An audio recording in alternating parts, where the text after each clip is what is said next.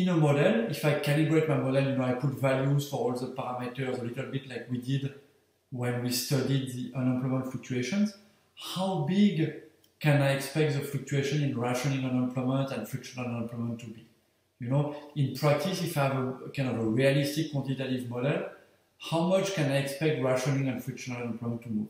And I have a diagram, a little figure for that shows the result that you can also find in the article that's assigned as a reading. So here is what happens if you calibrate a model. So this is a matching model with job rationing.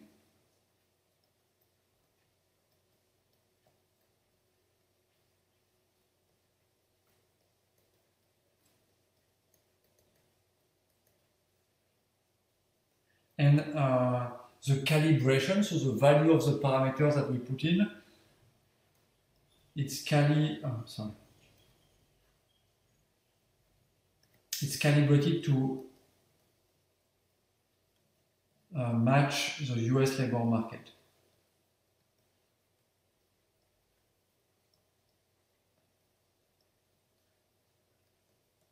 So here the goal is to have a model that describes the US labor market as well as possible. And so that's the graph, that's the graph that you obtain. So what do we see in here? So there are a bunch of interesting things.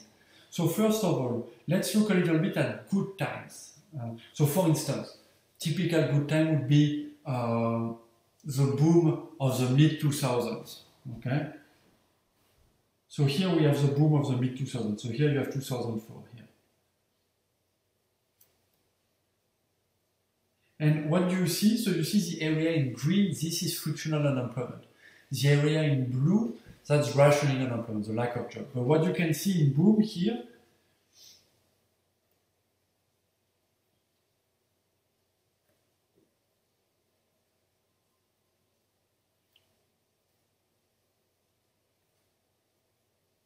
what you can see here is that actually the green is all the unemployment we have. So it means that all unemployment is frictional here.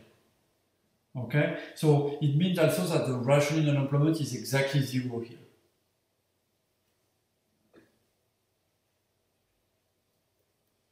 So when we're in very good times, there is really no lack of job. All the unemployment that exists is just due to the matching frictions. Now let's look a little bit. So this is really good times. This is a boom. Now let's look at bad times. So for instance, here we have a big recession. We have the 1982 recession.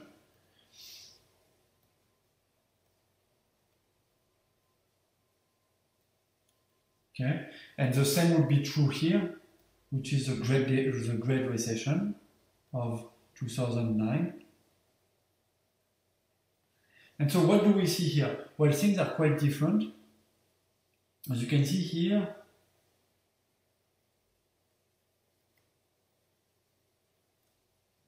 you have a massive lack of job in the economy. Suddenly, you have a huge lack of jobs. So here UR is actually quite large.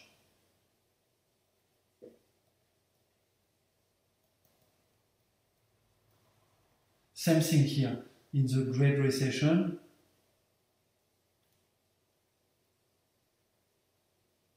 UR is also quite large.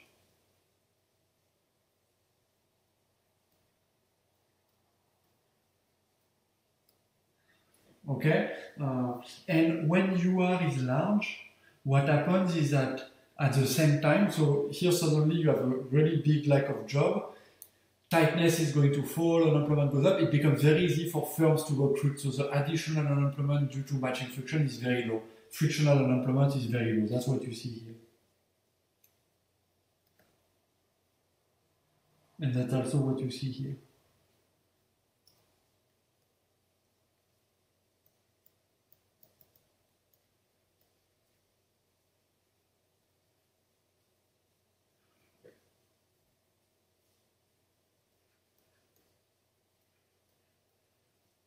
Okay, so when you're in bad times, suddenly the lack of job is very big and your frictional unemployment becomes small. And you can see it in all recessions. So for instance, here,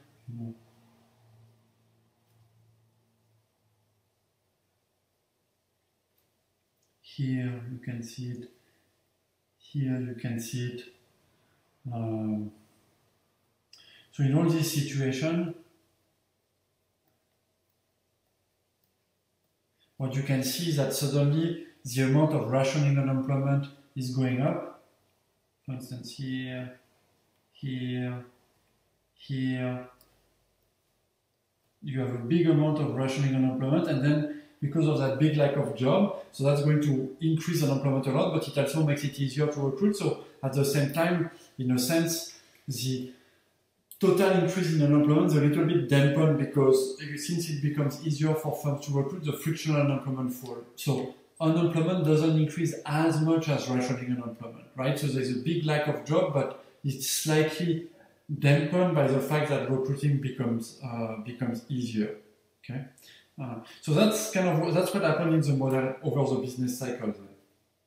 In bad time, productivity falls, wages don't fall as much, so the labor demand shifts in. That increases the lack of job in the economy. Rationing unemployment goes up. That boosts unemployment, but the total boost of unemployment is dampened a little bit because it becomes easier for firms to recruit. So your unemployment doesn't increase as much as what you would think if you only looked at the increase in rationing unemployment. Okay, and so that's what happens here. And so we're going to look later at policies. What are the policies that we want to implement in good times? What are the policies we want to implement, especially in bad times, to fight unemployment and to make unemployment less costly for job seekers? And here we can see, just looking at this diagram, you get a sense of the policies that are going to work. So for instance, in bad times, we can see here the problem is that there is a big lack of job. The problem are not the matching friction. Because, frictional unemployment is low. It means that even if you eliminated matching friction, you wouldn't gain a lot of employment, you wouldn't reduce unemployment a lot. So what are the policy implications that come out of a diagram like that?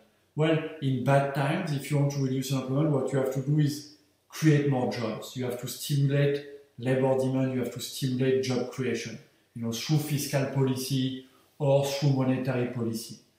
Trying to reduce frictional unemployment would be totally counterproductive. So implementing placement agency, forcing unemployed to search harder by monitoring them, forcing unemployed to search harder by reducing unemployment insurance, it's not going to be very effective in bad times because frictional unemployment is low.